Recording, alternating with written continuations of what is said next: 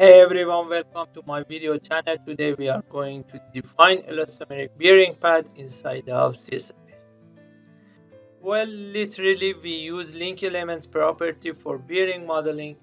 Actually, to achieve this goal, we must first determine the link stiffness for each direction.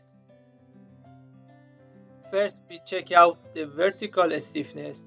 The vertical stiffness Kb is equal elastomer modulus in compression EC times A divided H.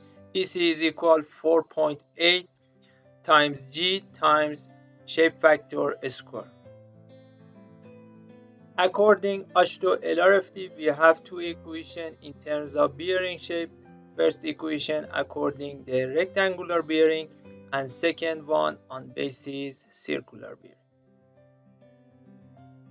The another stiffness we have to apply to link element is horizontal stiffness.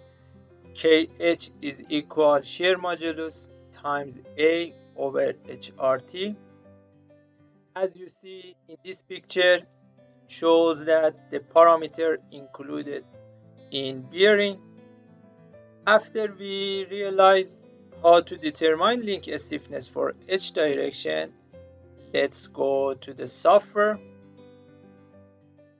Alright, I've already prepared a model. First, we need to define the link stiffness. So select the component, section property, link support property, hit the add new property.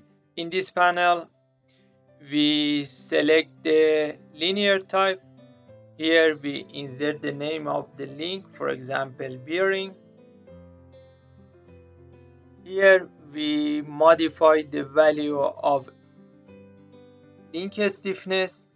For example, U1 introduced as a vertical stiffness, U2 and U3 introduced as a horizontal stiffness.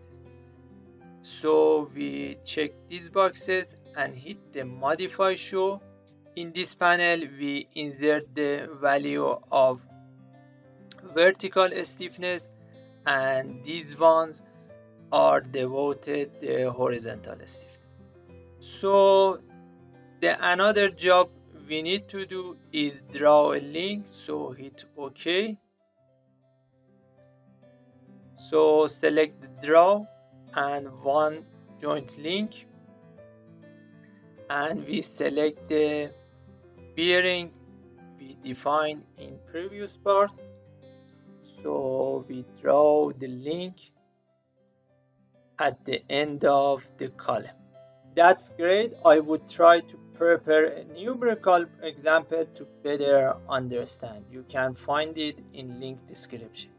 Alright, I hope you like this tutorial. I'll see you in the next video.